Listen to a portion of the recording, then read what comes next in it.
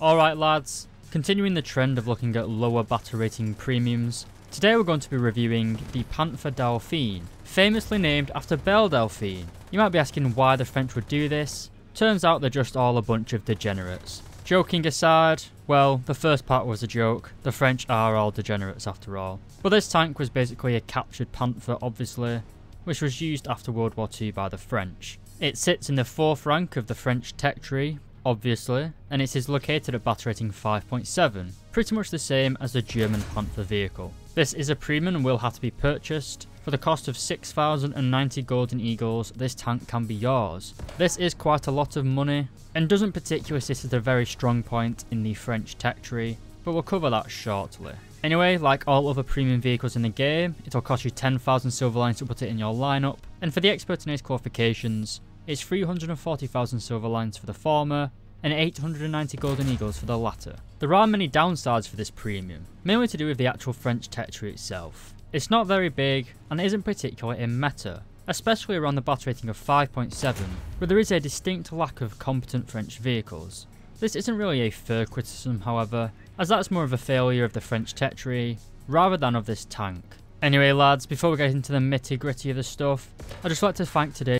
Are you struggling to unlock new tanks, planes and ships, or feeling left behind due to not having a premium account? Well, with the free GE Android app you can get it all for free. The developer of this app works directly with Gaijin, is 100% legal, and breaks none of the terms of service. Carry out small tasks, such as completing surveys and watching ads, and in return, you'll receive free golden eagles for War Thunder, speeding up your progression. When you earn 28 or more golden eagles, you can deposit them straight into your War Thunder account. Simple. If you download and install free GE with my link in the description below, you can enter my personal code and receive 10 golden eagles for free. Using this link directly helps me as a creator, but more importantly lads, it helps you. So let's help each other. Download free GE from the Google Play Store and start planning on what you're going to spend those eagles on. Thanks again to free GE for sponsoring this video. Alright, let's not waste any more time, jumping straight into the mobility and the survivability. And because this basically is a mid-war World War II vehicle, it's not going to have the greatest of mobility, especially considering it is a German origin, which basically means it's going to be far too heavy and over-engineered. All I'm going to say is, thank God there's no such thing as maintenance in War Thunder. Anyway, the tank is powered by an engine-producing 600 horsepower. Combined with the vehicle's incredible weight of 44.8 tons, it gives the tank a pretty bad power to weight ratio of 13.4 horsepower per ton. This certainly isn't unusable, but you aren't going to be zipping around the map like your little Italian allies. Instead, you're going to have to take things slow and steady. Which brings us on to the top speeds of the Panther. You can reach a top speed of 46 km/h going forwards, which isn't too bad to be honest, but it's the reverse speed of this tank which is the true letdown. Just like British and Soviet vehicles, this tank has a god-awful reverse speed of around 4 km/h. Now with a reverse speed that poor, no matter how many times you pray to the god of Kruppstahl, or how closely you follow the Führer's orders, it isn't going to save you if you YOLO around a corner and get yourself into a shit situation. While the Panthers are famed for their good survivability, at least from the front, if you overexpose your side, then you're pretty much dead meat. And you pretty much really are dead if a round does penetrate your armour. For a start, the tank has a crew of 5 men, with a driver and assistant driver in the hull, and a gunner, commander and loader in the turret. While it's unlikely to be one shot killed from the front, mainly due to the spacing, it's a different situation from the side. A penetrating round from the side is almost certainly going to kill pretty much everybody in the fighting compartments. But again, this is true of pretty much every tank.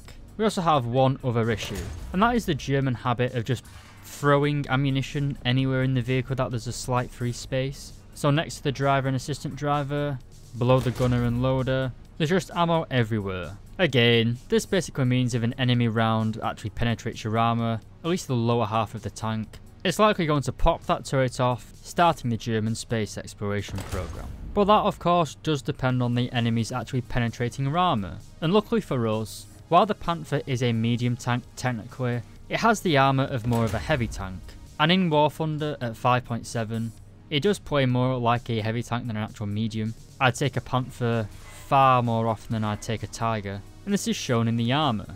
If we look at the upper frontal plate, it's 80mm thick, which isn't amazing, but it's sloped at around 55 degrees, giving it an effective thickness of around 127mm of armour. 5 inches of armour is certainly nothing to scoff at, and at battle rating 5.7, there are very few guns that can actually penetrate your upper frontal plate. The same cannot be said though for the turret front and gun mantlet. The turret front itself is around 110mm thick, which is pretty much easily penetrated by all tanks at around 4.7 upwards. And then the worst part of the armour, at least the main part where you will be taking shots, is the actual gun mantlet itself. This is only 100mm thick, and considering it's the main part of the actual turret, it is a very large weak spot. An experienced player isn't going to shoot your upper frontal plate, they're going to shoot you right in the face, in the turret. This will almost certainly destroy your gun, as well as killing the gunner and commander, if not everyone else in the turret. So while you do have very truly armour in the Panther, don't get overconfident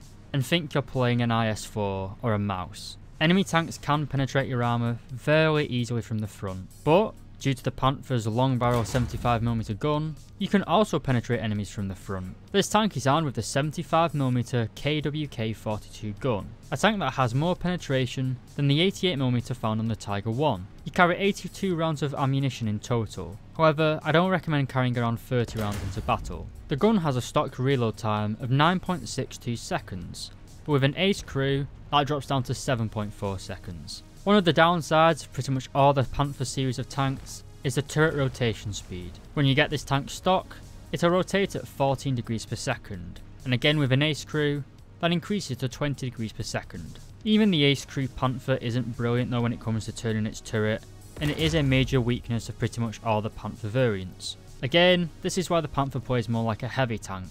It's got a powerful gun as well as thick armour, but it's pretty slow at reacting to emerging threats. The gun also has 20 degrees of gun elevation, as well as 8 degrees of gun depression, giving you fairly good gun handling characteristics. The tank has a nice wide field of view, as well as good aim, making this gun a joy to snipe with. But let's move on to the ammunition, of which we only have 2 rounds. Notably, we are lacking the armour-piercing composite rigid round, found on some of the other Panther variants. While this doesn't give you a super high penetrating round, I haven't found it with too much of an issue, although you will slightly struggle with the Sherman Jumbos. Anyway, your stock round is a PZGR 39/42. This travels fairly quickly at 935 meters per second, mainly due to your incredibly long 75mm gun. At a range of 100 meters, it can penetrate 188mm of flat armour, and at the extreme angles of 60 degrees, at the same range of 100 meters, can still penetrate 64mm of armour,